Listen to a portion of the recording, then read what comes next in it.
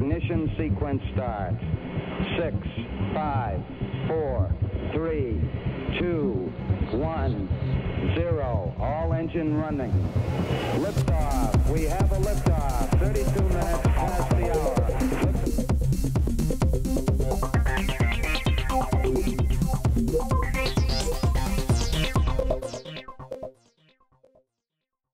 Hello and welcome to another episode of On Air at Rocket Science, a podcast by the Student Council for Aerospace and Geodesy. My name is Gianluca. Sitting next to me, I've got Paula, who like me studying the Bachelor Aerospace. Our guest for today is Professor Alessandro Golkar, who is an expert for Pico and Nano satellites and satellite constellations here at TUM. Thank you very much for joining us. It was great to have you. Thank you for inviting me. Okay, to get started, we want to play a quick game of this or that. We're going to give you two options, and you can just say which one you would prefer. Okay. So, Geo or Leo orbits? Leo. Rome or Munich? Rome.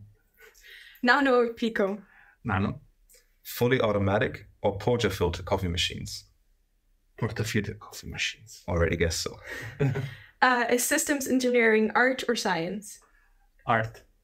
To get started and get to know your personality a little bit, we'll give the viewers a quick run through your CV. So you studied aerospace in Rome, right. Then you did your PhD and some teaching at MIT in Boston, and then you spent 9 years as a professor at the Technical University in Moscow, Russia, before joining TUM last year as the head of the newly founded chair for Pico Nano satellites and satellite constellations. So looking at your CV, we can see that you experience a lot of different teaching cultures in a lot of different countries. Mm-hmm. And we're interested in what the main differences are that you notice between these cultures. Right. So I think the Italian system that I experienced as a student is very similar to the German system. So it's, knowledge transfer by lectures, right? You listen, you take notes, and then you go and do an exam at the end. What I experienced later as a PhD student and as a professor was something a bit different. So looking at, experiential learning, hands-on learning, and basically using lecture time to not only receive information, but also discuss and share, which made it a bit more interesting. And that's what I keep doing also because as a professor, that's the only thing I've ever seen and done. So that's what I'm keeping doing here at TUM as well. Okay, so you will kind of implement a new style of teaching here too. Yes. Very interesting. Looking forward to that. Yeah. So mentioned there's different teaching styles. Mm-hmm. And at least from my experience, a lot of times when I don't understand something, I turn to YouTube and look at videos. And you also have a YouTube channel explaining a new space. Exactly. What inspired you to start the channel? So the inspiration was exactly what you were saying. So actually what you're saying is validation. So new generation is looking at YouTube, right, as a source of information. So it's a very powerful channel. So my inspiration was, okay, I want to have an impact to young students, not only what I teach, but around the world. And YouTube seems a great opportunity. So I started doing that. I will keep doing that in the future, but also in the lectures, my plan is to change the way we use lecture time in class. So when you teach something like, I don't know, what is a Hohmann transfer? What is an orbit? Spacecraft design, like some basic topics, they hardly change, right? So especially if they're related to physics. So my thesis is that you can safely put this information on video, record it professionally once for all, and you ask the students to watch this content before class. Then when you come to class, we're going to use those concepts, reason through them, discuss them. So it's a different way of teaching, which I think leverages on the advantages of just new opportunities we have. Would you think of that as just an internal tool, internal videos, or would you create these videos in an open source way? For example, posting them on YouTube again? No, I think for the student audience, I should be open. So knowledge is universal. So I think not only we need to, of course, primarily serve the students of TUM, but why not share the content with the world? I mean, I don't see anything against it. It's a nice idea. So as I said, you spent some time at MIT, and MIT being, sorry TUM, but probably the most prestigious university in the world. I guess there are a lot of... Still 3 letters, you know. Yeah, 3 letters. Right. That's this good similarity. But I guess there are a lot of pretty renowned people running through or walking through hallways there. Is there anybody you met and maybe are still in contact with our audience might know and that had a lot of big impression? Oh, I had a chance to meet a lot of interesting people visiting MIT for a reason or the other. So I once attended a speech from Bill Gates, which was really interesting to see, a person that I only read about, and then listened to him speak about his ideas, about his foundation, what he's doing in healthcare. It was really interesting. And he was speaking of pandemics before pandemics actually occurred in recent times. Yeah. And actually on the space side, I've met a lot of interesting people. I've met Buzz Aldrin, the astronaut that went on the Apollo 11 mission, and I met Neil Armstrong as well. And they were, this was at the memorial of a former MIT professor, Bob Siemens, who was one of the, if you wish, engineers of the Apollo mission. So he was actually one of the decision makers, on the mission architecture of Apollo 11. So these are the type of people that you regularly meet at MIT, which made my student experience really interesting, I have to say. I can imagine. How important is kind of that part of connection of people, meeting people for universities, in your opinion? So do you think it's elementary or just a nice add-on? I think it's extremely important. So, and something that you carry on for the rest of your career, right? So I'm in touch with a lot of my lab mates, from MIT, who now have interesting positions around the world. And I think I'm going to keep in touch with them. And it's kind of like an extended family. And I think at TUM, we have a similar opportunity, right? So we have the opportunity to create this network. Some universities, especially in Europe, don't do that for whatever reason. But the fact, for example, that here there is a student council, that you're doing this very podcast, that you're trying to connect people, it's extremely important because that's what you will carry on for the rest of your career. It's nice to hear. Yeah. So we would now just start with the topic. Mm-hmm. So we would like to talk about satellites in general. Obviously, satellites have many applications in our day-to-day life. They're we cannot live without them at this point. And you mostly focus on smaller satellites, like cube satellites, right? Not necessarily. I will try to clarify this. Okay. Do you want to clarify? Sure. So, in fact, in my view, small satellites are demonstrators of technologies that could be applicable to any type of satellite. Restricting your own attention on a specific size and format is quite limiting for no reason. Of course, in a university, we're never going to build a large geostationary spacecraft. It would be an endeavor of hundreds of millions of euros if you include launch it, etc. Right? But what we can do is to develop technology that we can demonstrate on miniaturized platforms, right? And also, what we do in the chair is more conceptual studies, and those studies will refer to infrastructure, actually very large infrastructure, for Earth observation, for telecommunications, for anything that we think makes sense, right? So we're not restricting ourselves only on nano satellites, but indeed, in terms of hardware, we're focusing on them. But I also know it's true that in the future, we might build payloads, instruments that are going to be carried over larger size platforms. As you said, the first idea probably of smaller satellites is to kind of test your technology because it's a cheaper way, an easier way to launch and test your equipment. Do you think, there's other applications for them. There's Starlink, for example, that actually uses them for communication.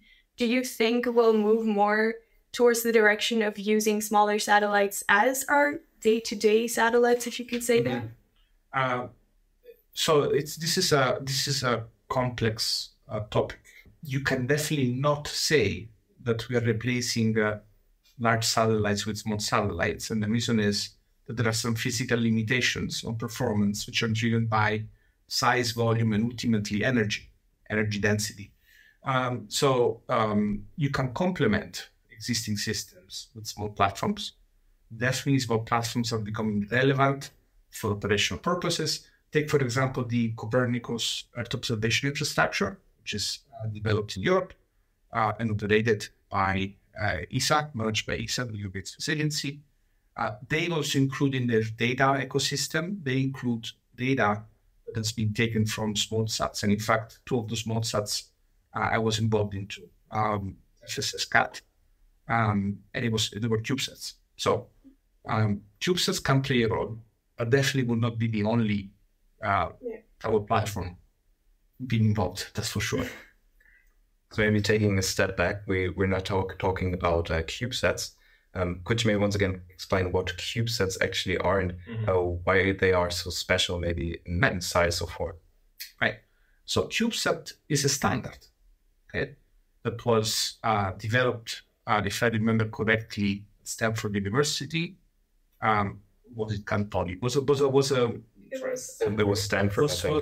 I think Stanford, by Professor Twix, if my memory records correctly, and Jordi Puig-Suari.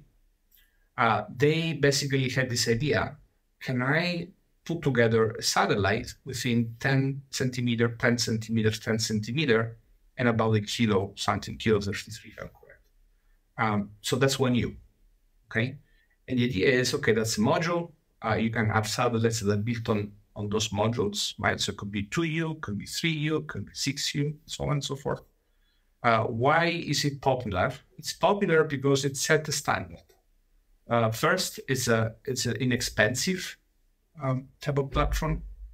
So also universities can afford them. Also small, entities can afford them.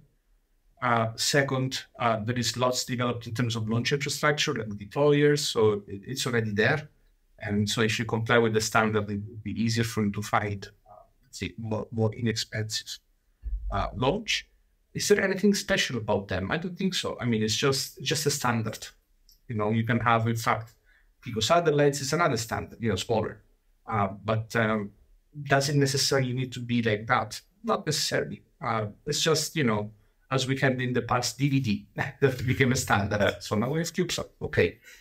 If you use the parallel or the metaphor of DVDs, do you think that there's going to be a change in the standard? Like with DVDs, we've seen that we started using Blu-rays, and now, of course, nobody's using even Blu-rays anymore. So you see, basically, if you study the evolution of technology, you would see that over time, dominant architectures emerge. So, for example, all the passenger aircraft today are so-called tube and wing, right? All these small satellites, many of them are CubeSats. Okay, so probably there is some architectural benefit on being a CubeSat. Will there be something else? It depends on what type of technology will emerge in the future. For example, if the launch cost drops dramatically, from the current prices, 2 or 3 orders of magnitude less, like Elon Musk says, $30 a kilo, I would suspect the larger platforms become more fashionable all of a sudden, because now you can afford to launch them, right? And you can do so much more. And so why should they do CubeSats anymore? And I don't think that CubeSats will stay there forever. They might stay for a long time, maybe until I retire. I don't know. But I think, definitely we should not just focus on a single standard at the end of the day. If you say that with larger launches and lower launch costs, we might actually go back to larger satellites. Do you think that we will see there another standardization, like with CubeSats right now, to just say their 1 unit would be 30 times 30 times 30 centimeters? So first of all, you said we are going back to large satellites. We never went away from large satellites. Yes. Okay. Let's say, will there be new standards? Could be. Right. So maybe you will have standard platforms. One of the reasons could be that maybe some company will develop in the scale that is sufficient enough to reduce cost, so that will be cheaper to just go with that company, and that will be the de facto standard. And the more they produce, the more the barrier to entry increases, because the cost per unit will go down. Yeah. Right? What will the standard be? Well, I don't have the crystal ball, so I don't know. Of course. But do you think it's a good idea to make launching so widely available. I mean, with Starlink, we saw they have 4,000 satellites up right now. They plan on having 42,000. Right. So the reason why, in my opinion, constellation like Starlink came to be is that it's probably the only instance in the world of a satellite operator that has access to launch at cost, because they also have launchers, right? And they can launch whatever they need. Nobody else can do that, right? So this sets a de facto monopoly situation, which means that they will, more and more have a competitive advantage, right? So do we need more launch options? Probably we do, right? Keeping in mind that launch is a terrible business. Profit margins are really low. It's very capital intensive business, and it needs a lot of governmental support to survive in the early stages, at least. Yeah. SpaceX will not be what it is today if the US government didn't support them to this point, right? So should everybody have access to space? Yes, with care. Why that? Because space, especially if by space you mean Earth orbit, is a limited resource. Not in terms of volume, because actually, there is a colleague at MIT, Linares, who estimated very clever model that around low Earth orbit you can have more than 2 million satellites, give or take, between 1 and 2, if I remember correctly. There is lots of space in space. Right? So that's not the issue. The issue is not volume. The issue is radio frequencies. They are limited. The spectrum management is important. Having responsible operators is important. There's been cases in the past where small sats were communicating at unlicensed frequencies, generating potential interferences and disruptions to maybe critical services, right? Also, there is the issue of, safe disposal, sustainability, avoiding debris, avoiding collisions. And indeed, there is a security issue to be considered. So, but as of today, it's a little bit of the Wild West, right? And the current situation survives because the launch rate globally is not too high, to be honest. And currently, the operators are responsible. So they try to have responsible behavior. So, in fact, recently I was speaking to one of those companies, and they will say, if you don't show me that you can deorbit if I bring you to this very high altitude, I'm not going to bring you there. Okay, so this is responsible behavior, right? As opposed to I'm going to launch you regardless if you have a radio frequency license and regardless whether you have disposal ability. So you said that SpaceX might actually have a bit of a monopoly in the US right now, or probably in the Western world. Well, let's say in the segment of also larger satellites. Would you think that that's maybe another argument to use smaller satellites, because then you can also use other launch providers like OneLab or maybe in the future RFA or Aerospace? Or do you think that's not really an argument, that monopoly and that independence? I don't think it's a primary argument. Okay. I mean, of course, there are different drivers that drive your selection of a launch vehicle. And in fact, for many European projects, you are forced to use, you were forced to use European launch vehicles, right? For geo-return reasons, for other geopolitical. But from a purely engineering performance perspective, that's not optimal, right? So every time you put a constraint, you're putting a constraint to your performance. Of course, then probably also cost optimization if you're picky with the launches. Right. You mentioned satellite constellations, and I think they're mostly used for communication purposes. Mm-hmm. What other applications do you see for them? Do you think that's a better way? So the most popular ones are communications, as you mentioned, with low latency, and Earth observation. So basically getting information about our planet through, essentially interpretation of incoming radiation at different wavelengths. And you have some science models that give some insights that you want, right? The third big application is navigation. In fact, it's on your phones. It's on our phones, right? So I wouldn't be able to go home if I didn't have my Google Maps or, whatever, which uses GNSS. So Galileo, GPS, and so on. So these are the three big cases for constellations. But then, of course, you have smaller, not really constellations, but still distributed satellite systems that are for scientific purposes. And of course, there are some defense applications.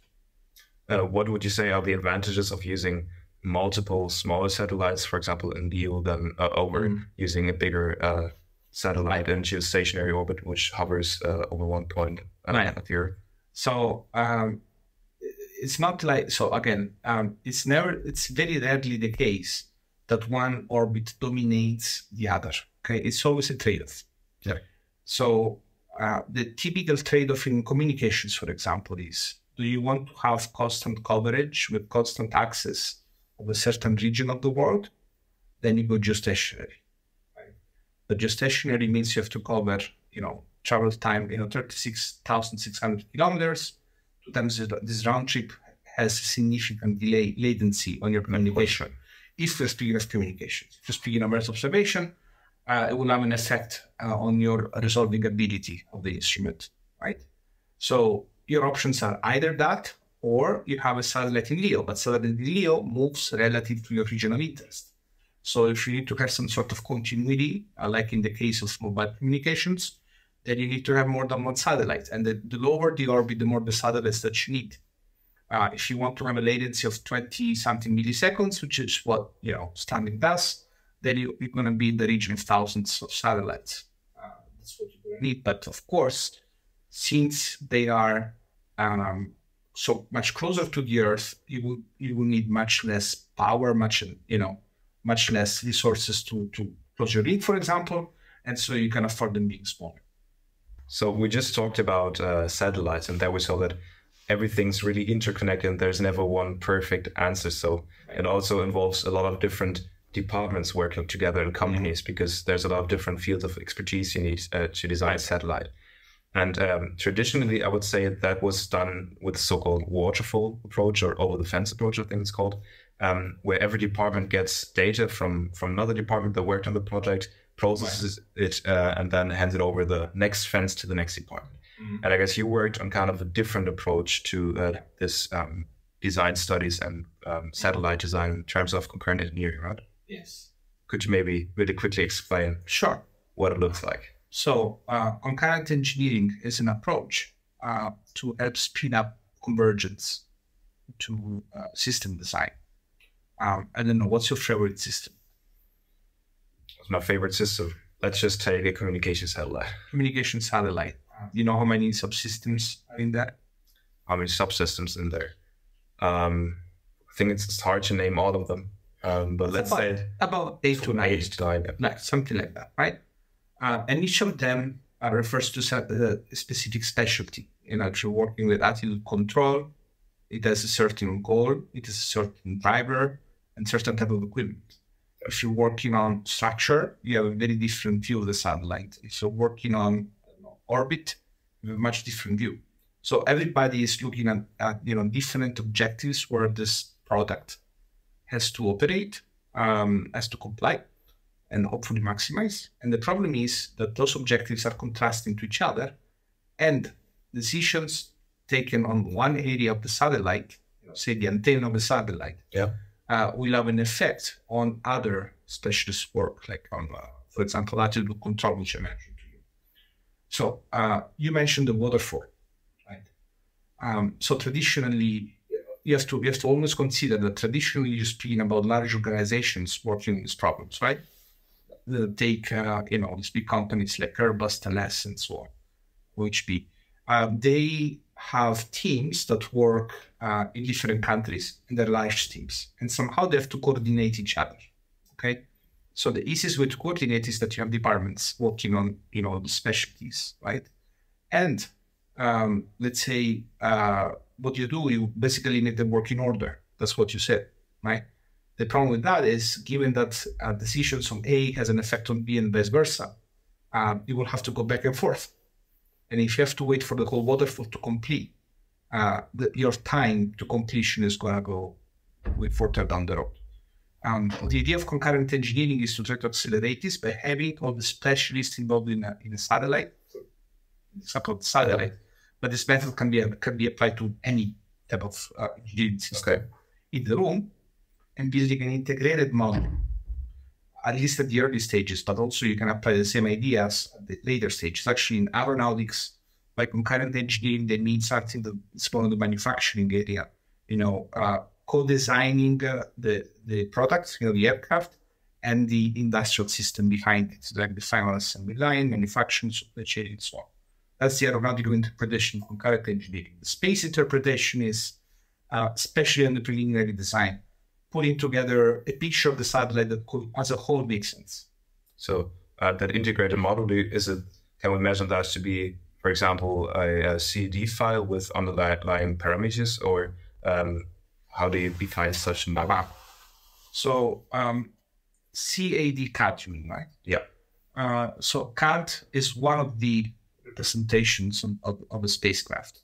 But at the core, actually, you need to have some sort of data model. For the data model encodes all the fundamental parameters of a satellite, okay?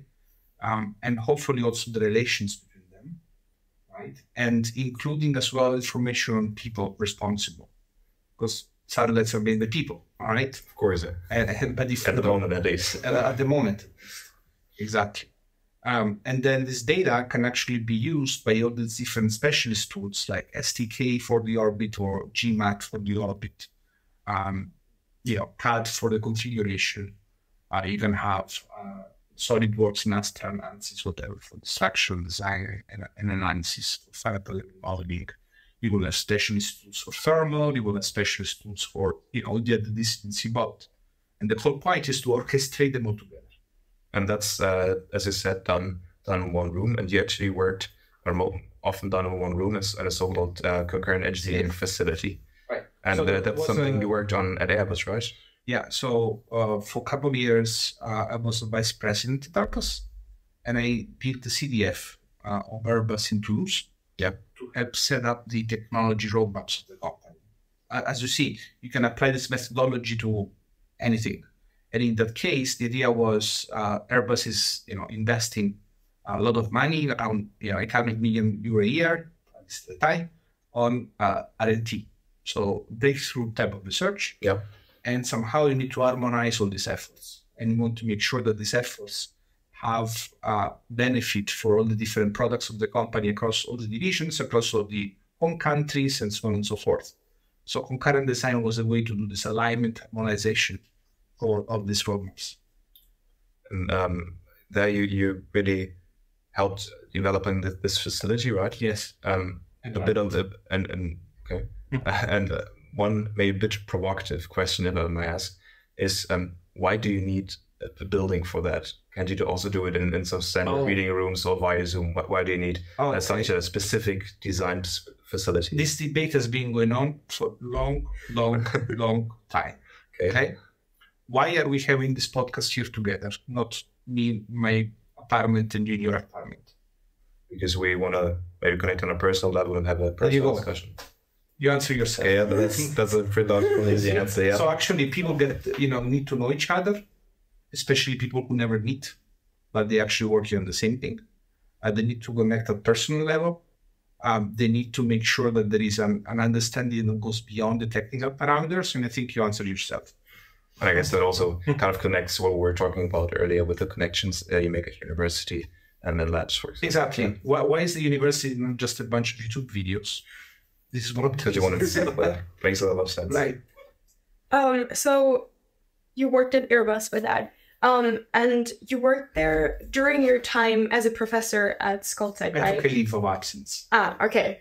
Yeah, because that was our question. How did that come to be? Did they approach you? Did you seek out other opportunities? Or? No, they approached, a colleague from MIT approached me saying, would you like to, join me in this sabbatical at Airbus for 2 years? I said, sounds fun. So, so I took a leave too from my professor job. I actually had to formally leave, but I never left, meaning, still had the students running, so I still had to, go to Moscow once in a while to see them. But at the time, my primary job was in industry, was not in academia. Do you think you would like to do something like that too? Like, again, if the opportunity arises, like, just take a couple of years off, follow some other opportunity, and then come back? If it makes sense. I mean, it has to make sense. So it has to be something that, also makes sense for the prosecution of the academic career. Because I think if you always stay in university, you miss a lot. Okay, you miss a lot of the real world. You may start detaching yourself from what actual projects are, and you live in your own bubble, right? Which, I mean, it's totally fine, but it's not fine with me. So I like to be in touch with the industry very much. It's kind of leave the bubble of university. Exactly, and in fact, for example, when I did this experience, it also generated a lot of opportunities for students. Students had internships at Airbus thanks to this. We have connected projects in a way or the other, and still today, people connections remained that are opening opportunities for students at home, after so many years. So that's very nice to hear. So you see, that's why I think it's important. It's extremely important. And in your video series we already talked about, you also mentioned that concurrent engineering is an especially interesting approach for startups. Yeah. Why is that? Potentially, yes. Because so startup, first of all, is not just designing a product. That's the minor part. If you're doing a startup and you think that the technology is enough, sorry to disappoint you. The startup itself is a system, okay, which is made of people. Again, it's made of a business model, it's made of a product, and all these things have to work together. And for example, decisions you make on the business model. So how am I going to sell this thing and make money out of it? Of course, has implications on the process, has implications on the technology itself, and so on. And all these things have to be understood.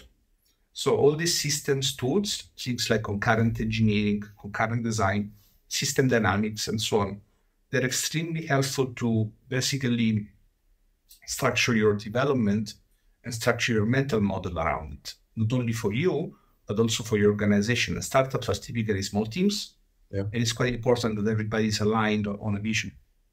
Okay, makes a lot of sense. Mm-hmm. Okay, so here at TUM, you offer a couple of courses on systems engineering, and we also mentioned it in the this or that questions. Can you quickly explain what it is? Sure.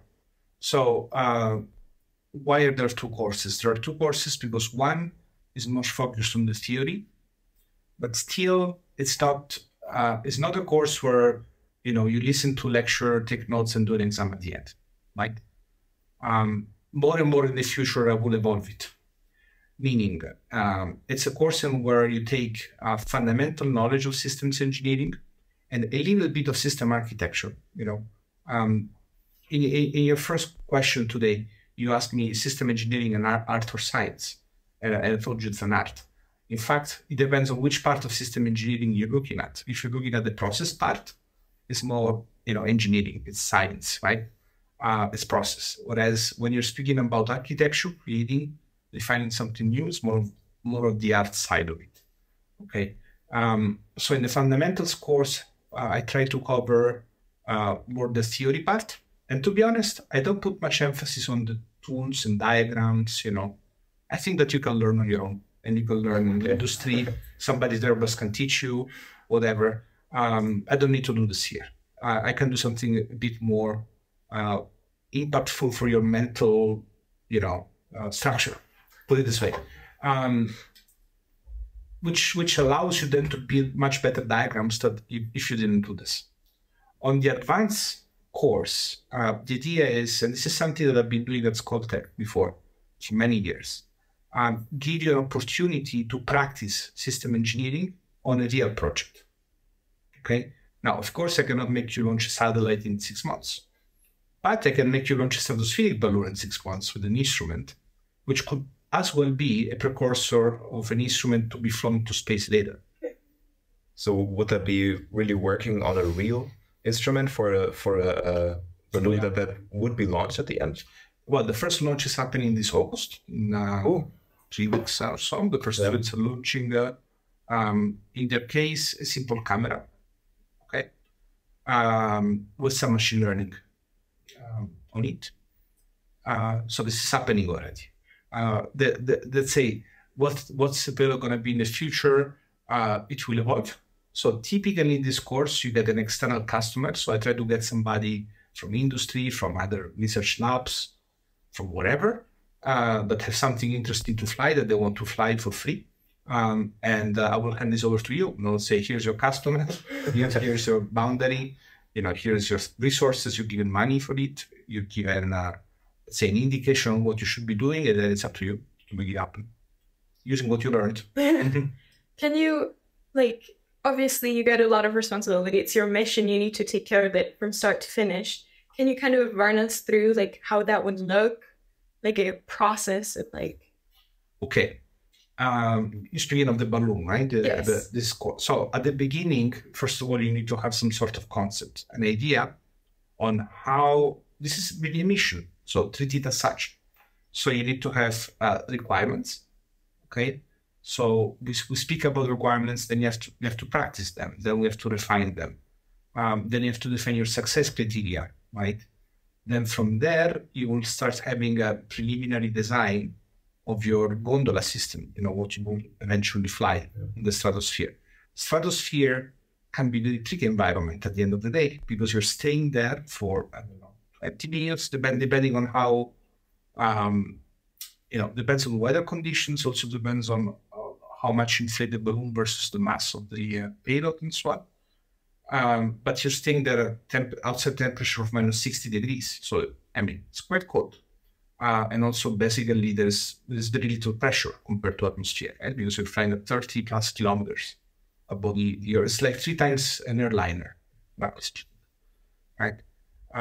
So you're designing something that can withstand these conditions. So, and then after you do that, you will have to make decisions on what am I going to buy, what I'm going to build, given my experience, given my team, given the time available and the money that I have available.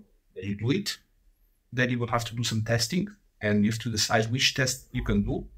And, choosing the test, so defining the test and choosing which ones to do, which ones not, is one of the system engineering tasks that you also in real life. Then you will have to define, the procedures for the campaign. So you actually going to fly, and you're not going to fly. Once the balloon is up, it's up, right? So you need to have a structured process. It's like this podcast. If you don't have a process to check your audio beforehand, to check your images, you may lose this time. Okay? Same thing with the balloon. And this is like a much cheaper version of a satellite, right? Same thing you must do with the satellite, let's say. And then you have to retrieve it. The end of life. Well, that's kind of the fun part. Because it can end up anywhere. Right. So you have to retrieve it, you have to get the data, you have to analyze the data, and hopefully deliver to your customer the end product or its service. Sounds like a very interesting project. Yeah. With a lot of hands-on. It's all hands-on. Yeah.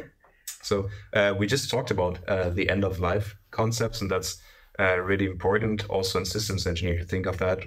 A couple of minutes ago, I mentioned that even though there's a lot of space in orbit, we have to take care that there are no collisions, for example, to lead to no chain reaction that might take all access to space from us. So how do you design the end of life of satellites in general? What are measures you can take to safely bring it back? First of all, you don't necessarily have to bring it back. There are some orbits which are too high to allow you to deorbit, bring back to Earth. So there will be graveyard orbits. Right? For example, in interplanetary missions, there is always this sequence of passivation to make sure that you will disable power, you will disable generation, and so on, to then dispose.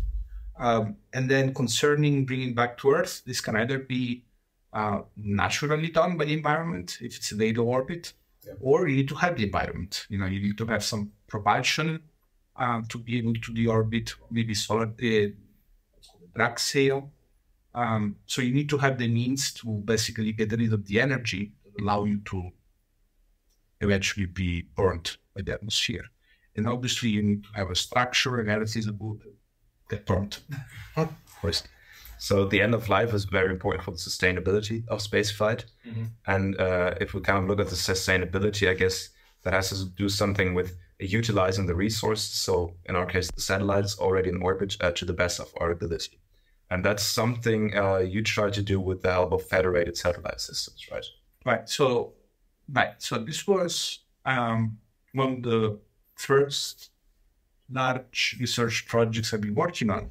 And the idea was, why don't we make use of partially failed spacecraft, or spacecraft that basically finished the mission? Can we use them for something else? And if we are to do this, how do we do it, right? And is this the beginning of an infrastructure? Well, it could be, where we have a network of satellites that basically offer services that can be tapped, can be mixed and matched to meet certain customer objectives.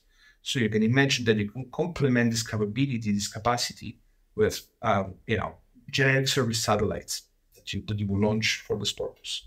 So this is an idea. This is the idea of a federation, which in fact now, after some 10 years of working in this, now you start to see this idea in practice. So you start to see companies working on so-called space as a service. That's what it is at the end of the day. Do you think it's going to be like a made solution? It's going to be like widely used in the future? So speaking of data, companies are working on this right now. And it's one of the biggest trends in terms of sustainability of space, one way or the other. I think we're going from a present in which we have missions. Mission means it has a start and an end. In the future, when we want to speak about space infrastructure, it's like your highway. It's like your road system in the city. It doesn't have a start and an end. It has a start and it has maintenance. That's where we're heading. So I think the idea of satellite federations help for that. What are the main challenges that still exist that kind of hinder us from already implementing it on large scale, having it implemented by now? So the challenge, there are several challenges, right? So first one is the technical one. So satellites may actually not be able today to interoperate. There are ways to solve it, okay? So you can always have some sort of intermediary nodes to have the networking among heterogeneous protocols and networks and so on. But then you need to have the agreement with many operators. And space is a traditionally conservative industry, and so may not be so easy to align all these different stakeholders to different countries to such a ambitious common goal. So these I would say are the main immediate blockers. So next we want to move on to a new category in the podcast, something premiere right now, which is called Science or Fiction. And in this category, we present our guests with kind of outrageous, almost crazy seeming ideas in the field of research, and interested in whether they think that, let's say, in the next 20 to 50 years, so rather near future in terms of aerospace engineering. Can I say something though? Yeah. Fiction has always been historically inspiration for science. Yeah. Look at Star Trek. Look at the books from Asimov. What you saw there in the 1970s is a reality today. And that's exactly what we're interested in, whether you think these ideas will kind of stay fiction in the next, let's say, 20 to 30 years. Let's make it a bit shorter, or might actually become science during that time. So we already talked about using satellites for communication, obviously. And there's the idea to have mobile phones, connect to satellites directly and use them to send messages or something. For now, the signal from our phones are sent to the nearest cell tower, and then from there to antennas that can even bring the signal to the satellites and back. So obviously that kind of limits our ability to cover all of the Earth because you need to be close enough to a cell tower to have reception.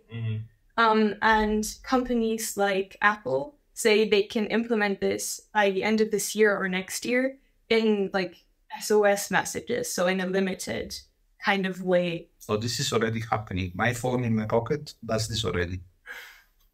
So do you think this is going to be like... Well, it's a yeah. The question is if it's going to stay emergency messages, or you think that sometime in the future we will watch Instagram videos or whatever via satellite internet. Okay, so you're speaking of two different things, right? So, yeah, so that's what we're seeing right now. We're interested in what might come in the future. So this is something happening in the near future next door. There are two companies nowadays. One is called AST SpaceMobile, and the second one is called Link Global, which are actually realizing this, supposedly with the start of service by end of 2024.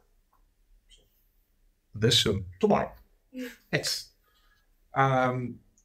Basically, what's the idea? The idea is to quote-unquote hack terrestrial protocols to be able to work with cell towers that instead of being, fixed on Earth, they're orbiting around space in a way, right?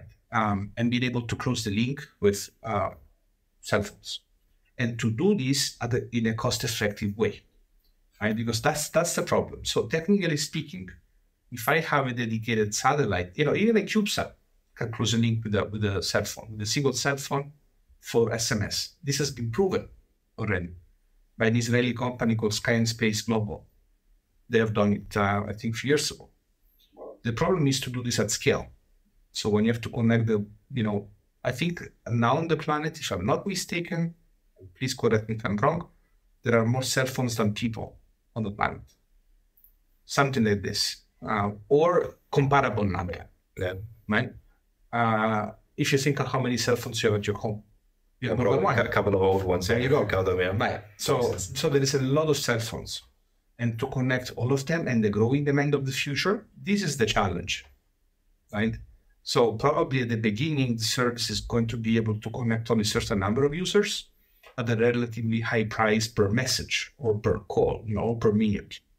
And then this price will go down as soon as the adoption goes up. And this has been historically the case for anything, airplane tickets, phone calls. I mean, you're too young to remember, but when I was like a kid, right? I remember in Italy, you would pay a certain price for the call if it was in the city. You would pay another price if it was between one city and the other. You don't remember this, right? Between different countries, definitely, and also within Germany, but not from city to city. To city, yeah. So it would actually change the prices substantially. And of course, internationally, it was ballistic price, of course. And think about today. Now we can call anywhere in the world at relatively inexpensive prices, right? The same is going to happen with this direct communication to cell phones, but it will take time. But I think also the rate of adoption, the speed at which these things are growing, it's actually getting faster and faster. So it can be much faster than we think if the service picks up. The second idea we want to talk to you about is called Solaris, and it's a currently ongoing study about the feasibility of space-based solar power on a large scale. And it's a plan promoted by ESA where they want to launch up to 16,000 tons of solar satellites into orbit and collect solar power there. They say it's more reliable, more efficient, for example, because there's no atmosphere, no clouds, whatever in the way. And then send that down to Earth via radio frequencies or lasers. Do you think that such a constellation is realizable from your knowledge? Right. So, and again, the answer is it depends. So let's look at the fundamentals, okay? So we're speaking about converting solar radiation into electrical energy, which we know, more or less we know the efficiency of that, right? So if you look at state-of-the-art solar cells, it's between 25 and 30% at the limit. Then it's a question of store it and transmit it back. So you're going to have an efficiency factor there too. Now, obviously, in space, as you said, there is no atmosphere, so you will get the full 1380 watts per square meter available at Earth distance, as opposed to the about, good conditions, 1000 watts per square meter on the ground, which have to be converted anyway, and it's usually less because of different latitudes where you are. Yeah. Okay. In space, you always have peak power because you're always looking at the sun very nicely, right? If you have the way to align your solar panels. So there is indeed a lot of power out there. The big question is, can you transport it efficiently and at a cost that allows you to be competitive to the next best alternative? This is the key, right? It's the same reasoning of, when you look at oil and gas, right? So producing oil from deep sand, the sands in north of Canada or something, it's very expensive. Yep. But when oil price is very high, they may think of doing it, right? But when oil price goes down, doesn't make any sense. So here, the big metric is how many euro or dollars per kilowatt hour is it? Now, don't ask me the numbers because I didn't do any specific study on this. I think, though, that currently, if I remember what I saw this some time ago, the cost of a kilowatt generated in space is too high. By, I think, at least an order of magnitude compared to the next best alternative. And this is the challenge. So is it possible technically? Theoretically, yes. With many technological problems to be solved and, with a very, at the moment, low efficiency in terms of, energy translation. The big issue is economics. Launch cost drives this economics very much. And once again, if we're able to reduce the launch costs by several orders of magnitude, say 2 or 3, this might become something viable. So you say that it's technically possible. Another question is whether we should make it possible. So do you think it makes sense to send solar satellites into space with a rocket that one way or the other has some climate impact? Do you think that makes sense, or should we just keep the solar panels down on Earth even with the lower efficiency? So definitely, I think this is the point of the Solaris program of ESA, is to do this life cycle assessment, because it's true that you have clean power, but you need all the satellites, you need to dispose of them, you will have all these rocket launches, okay? They will have to be maintained because this constellation has to be replenished. You will have all the transmission of power, which is going to have as well some receivers from the ground, I guess, right? You will have the storage of this energy because once you produce it, you have to store it. Of course. Yes. So you have to look at the sustainability problem from end to end to really make a judgment whether this is worthwhile or not. I didn't do the study myself, so I don't like to make statements based on guesses. Yeah. I'm just telling you this is what somebody has to do and show us, and basically have roadmap. This is probably something on the long-term horizon, more than tomorrow. Okay. I guess then we have to wait for the result of this. Yeah. Okay, so we're usually used to hearing like kind of crazy ideas, if I may call it that, from new startups, new companies, not more established ones. And I think especially in aerospace, which, I mean, compared to other industries, is a relatively new sector. Do you think like startups are very important, or do you think it's better to rely on more established companies? Well, okay. Startups are important, right? It's also, it's an exciting career path for young people that can try, make a bet, relatively low risk on their careers because they're just starting. But it's not necessarily the case, because you also have startups that are built by experienced people from industry, right, who leave their jobs to start something they really believe on, right? With space startups, in my opinion, one has to be extremely careful not to get in love with the technology, which is sometimes the case. People are so passionate about space They just don't do the numbers, but they just like the idea, right? And that's usually, unfortunately, a recipe for failure. Because at the end of the day, the startup has the ultimate goal of making money and growing and be profitable and be self-sustainable. If you always have to rely on external investment to grow and to maintain your operations and generate zero revenue, you may have a beautiful technology, but you will die sooner or later, In fact, you can mark my words, I'm ready to say this on YouTube. Okay. That in the next 18 months, we're going to see a lot of, consolidation, put it this way, of this new space market, because now the economics environment is being evolving, changing, it goes by cycles, right? Now we're in that part of the cycle where there is not so much investment in technology, right? For a reason or the other, connected to the global economic cycle. And so many of those startups who don't generate revenue and they need the constant investment, they would face an issue to pay stipends and survive, essentially. What would you say are good parameters for example, students that are looking for a job because they just graduated and think about joining a startup, for them to assess themselves, whether that's going to be a startup that will fail within the next 18 months or has a good future? So in my opinion, especially when you're younger, taking high risk, it's extremely important.